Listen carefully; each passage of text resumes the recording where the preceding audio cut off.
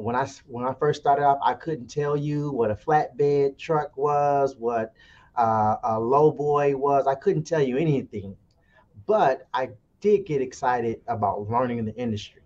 And once we started bouncing ideas off each other's heads and really getting into it, we developed this camaraderie.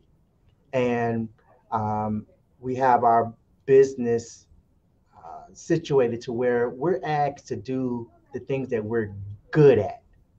So I'm good at numbers. I have another brother that's good at organizing, and I have another brother that's great at sales. And so those three skill sets all kind of harmoniously work together.